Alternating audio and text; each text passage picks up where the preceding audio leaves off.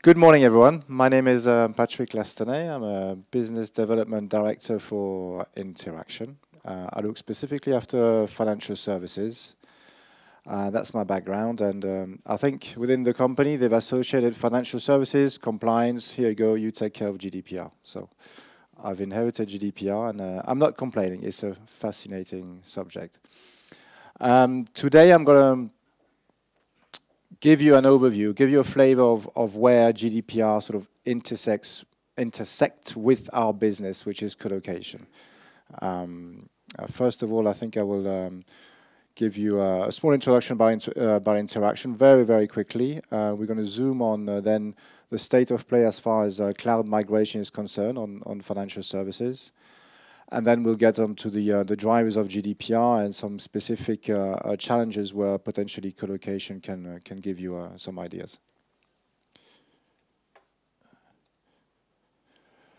So who are we? Johan mentioned it. We provide colocation. I think the important thing to note here is, yes, we do data centers. We operate data centers. The really important thing to note, though, is the value for the customer is really in the interconnectivity, is who you can connect to within the data center and how you can reach your business partner outside. That's really the core benefit that our customers get. Obviously, a lot goes on within the to operate the data center, the physical security, the design, efficiency, etc. But it's all about interconnectivity.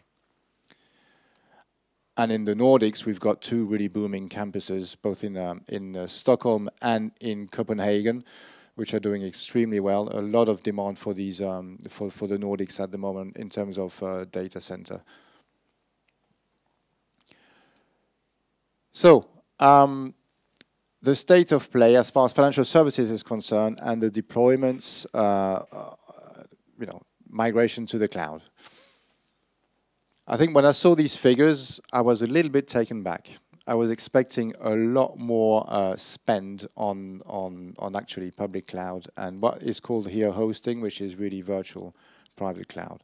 But we see that there's still a large proportion of spend on on-premise infrastructure, and that is a little bit of a paradox when we see what is happening on the markets as far as the cloud providers who are spending heavily in expanding all over Europe. I mean, there's a real trend at the moment of the cloud service providers going, there's the compute that goes to the data. So they used to operate with 1 or 2 data centers in Europe, and now it's literally they deploy in every single country, compute node, network nodes, everything. And they've sussed that the enterprise, basically one of the biggest obstacles for the enterprise to migrate to the cloud is the sheer amount of data that needs to be transferred into the cloud, and that's the going to proximity in the various countries is really a trend, and we can see the challenge on attacking the on-premise market.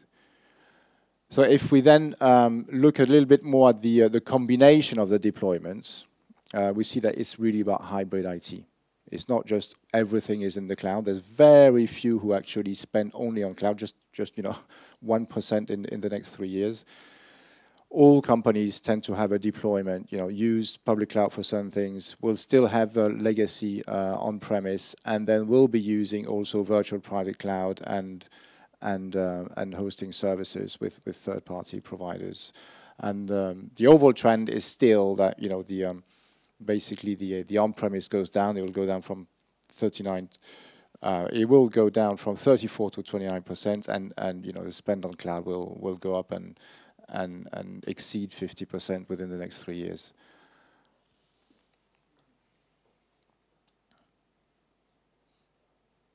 Right. In that background, there is digital transformation. We've talked about it. So, those are figures that the Microsoft provided to us. The one that sticks with me is 60% of computer in the public cloud by 2025. That contradicts a little bit what we just saw beforehand. But this is very much not just financial services; it's global. It includes the US, and the challenge really is, as was alluded, how do you migrate from all this legacy to an environment which allows you to take advantage of what is going on in terms of digital transformation. And that's one of the big concerns, I think, of the EU as well, is how far back the Europe is compared to the US as far as digital transformation. It's really a big issue. We see that we're looking at this is a study from McKinsey, basically, but I like this notion of digital trade deficit. We buy US services, and the deficit is up to 5.6% of the total EU-US service trade. So when we think about GDPR, the motivation for GDPR is just as much about protecting the individuals. It's also about, basically enabling the digital transformation. The way the EU looks at this is literally, okay, we need to catch up. We need a regulation. This is one of the regulations which is going to enable us, and we're going to do it fast. If you think about GDPR, it was announced I think last year, and you need to be ready in 2018. That's very short time in financial services for these type of regulation. You got years. Here it's 2 years, and I think the motivation is it needs to unleash then digital transformation in Europe. So what we are hearing interaction with our customers, well, first of all, is board level. It's a board level subject. We talked about risk appetite. It's all about how you perceive your risk, and that perception has to come from the board, basically. If the board is not involved, I think your GDPR program has got very little chances of succeeding. And there's two approaches. Some of the big banks, they really look at this as an opportunity, like Barclays does. They have to do all these. They have to take care of the digital transformation, IoT, big data, migration to the cloud. And the GDPR is almost like a playbook for them. It's almost a blessing because it gives them a method to undertake their digital transformation. And obviously they've got a culture of compliance, so they've gone in there. They really want to be the good guys, and they're big fans of GDPR. There's no doubt they're going to be ready. The other tendency we hear is okay, GDPR is there, but I've got my product roadmap. I need to implement it, and actually, the security or the compliance will have to go at the speed of my business, and that's a completely different perspective. One of my good friends is actually undertaking this within the BBC, and he was telling me, well, we're not going to be the mega good guys who are going to be super compliant. We just need to implement this so that the product roadmap doesn't get impacted. So there's really two different approaches.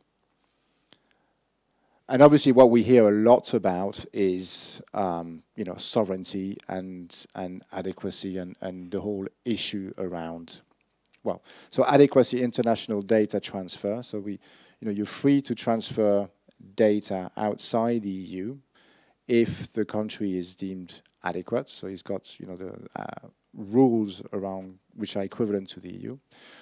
The issue really is that the decision body around adequacy is not the data protection authorities, it's the governments. So in a situation like you have with the UK, there's a lot of nervousness because although they're very pro GDPR and the rules are going to be very high, they're effectively dependent on the negotiation, between the UK and the EU following Brexit. So whether we're going to have a similar situation between the EU and the UK than we have today between EU and the US, there's a lot of uncertainty, and everyone is actually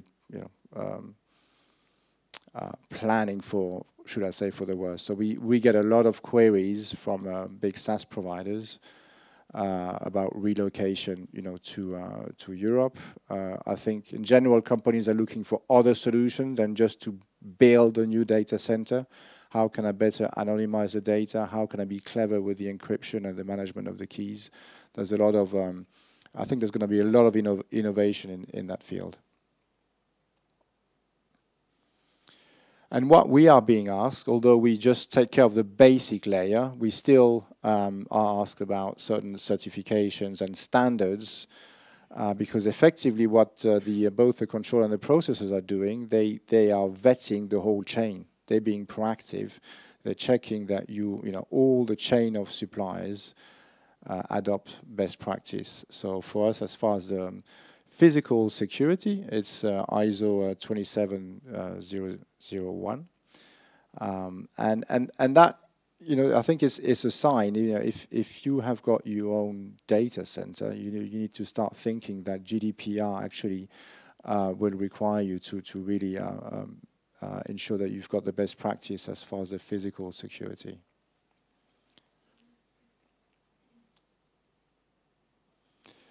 And the top three challenges, really, in terms of if you look at the GDPR security and infrastructure, I think what we hear really is first of all the physical and network perimeter security. So this is how traditionally, enterprise and especially financial services have been protecting themselves.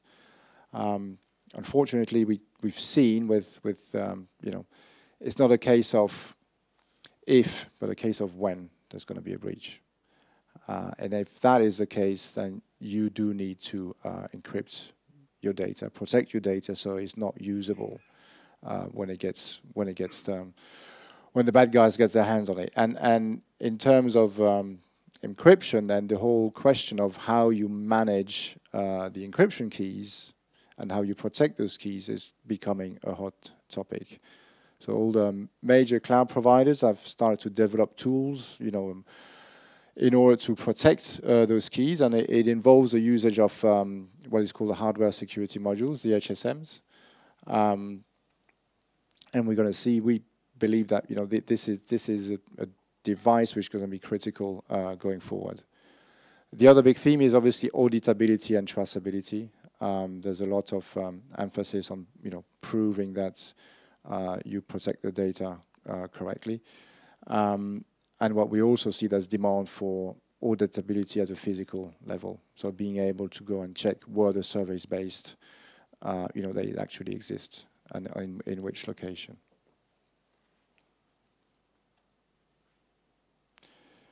So the new sovereignty formula. So sovereignty in terms of taking control of your data and being able to completely control that data. First of all, I think the users of the HSM, which protects your encryption keys, mixed with these cloud access security brokers. So the cloud security gateways. So these are really the software layer which allows you to implement your security policies outside of your own environment. So the mix of this software layer with the hardware which protects the keys, we see this as an emerging solution to really make sure that you control completely your data. And in actual fact, you can implement this in co-location. We're starting to see potentially this use case. We already see a lot of customers in the payment space who will operate completely in the cloud and will want to have their keys, stored outside of the cloud. And in that case, the HSM traditionally they will tend to put it in co-location where they've got really good connectivity from the co-location to the cloud. We're starting to see a lot more of also the benefit from the CASB being in co-location in terms of connectivity to the various clouds. And I think in general, the concept of the HSM being used as a service also will probably emerge in the future. And the great thing about co-location, you've got partners. You can do it yourself, or basically you can leverage all the service providers who are able to help you with implementing that solution. So it's a different type of sovereignty. We've always thought about sovereignty, build a new data center somewhere, have your data. I think now it's going to emerge and be a lot more subtle and based on the very specific deployments in some strategic data centers all across Europe. And that's it. That's where my presentation concludes. Okay.